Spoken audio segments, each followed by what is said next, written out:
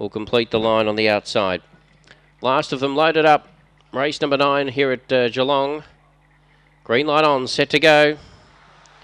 Ready for a start. Set. Racing, Theory's Legacy, slow to begin. Showing pace was Coup d'Etat. Aeroplane Rex going up there with Ikara Bale, and just off them was Ima Apple. Getting a rails run was Theory's Legacy. Oh, there's a lot of trouble here. Ennis Bale back toward the tail with Ikara Bale coming up around the corner, moving up stylishly. Theory's Legacy hit the front from Coup d'Etat, dashed away, and Theory's Legacy will win it by 3. Coup d'Etat. Second, Roman Broke in a rough race. Fourth, Snapper's Mate.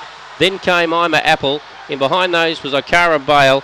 Ennis Bale and Aeroplane Rex in awful trouble mid-race. 22.61 is the time recorded.